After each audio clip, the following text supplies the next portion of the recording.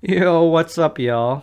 Today we're talking about free speech, or the illusion of free speech, or the actual lack of free speech we have in today's society. So you hear it on the news, you see videos, you see articles all the time about people being punished, reprimanded for things they do or say on social media, and it's kind of disturbing. Even if the punishment is justified, even if the person was in the wrong, I feel like people should be free to say what they want to say, however ugly, however nasty, however wrong it is. At the same time, people should be allowed to, fight back and say, you're wrong, that's not right. I don't think people should be scared into silence. I think we should all have a meaningful conversation without, saying, you are bad, go be quiet. There is a saying on the internet I saw about tolerance, about how there's a paradox of tolerance. So, a tolerant society has to be tolerant of intolerance.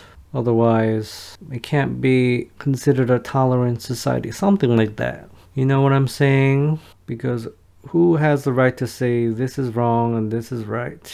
A truly, purely tolerant society would be tolerant of all things, including intolerance. I think the people that are intolerant of intolerance probably fear that intolerance will spread like a virus and infect the populace and make the society bad, but I don't think that's necessarily what would happen. I think a truly good society that has unity consciousness grows up little by little together, and we don't have to police every single thing people do or say. It will just naturally rise up. I think that's what is actually happening. You see a lot of bad things, school shootings, you see North Korea, and a lot of economic injustice, but I think you're seeing an underground bottom swell movement, people awakening, and eventually we awakened people will outnumber the unawakened narcissists out there, and we will be truly an empathic society. I'm not saying we should let these people say whatever they want to say or do whatever they want to do without consequence. That would be paradoxical. I think my problem is that we tend to gang up and jump on these people, jump on these ignorant people like bullies, and I don't think we should do that. We are so quick to fire people for what they say and do.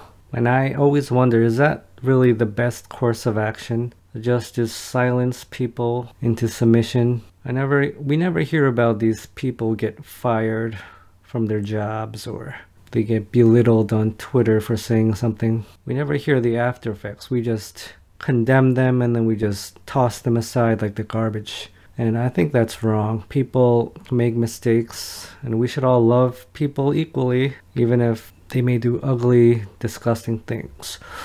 Well, thank you for joining me on another video. Have a great day.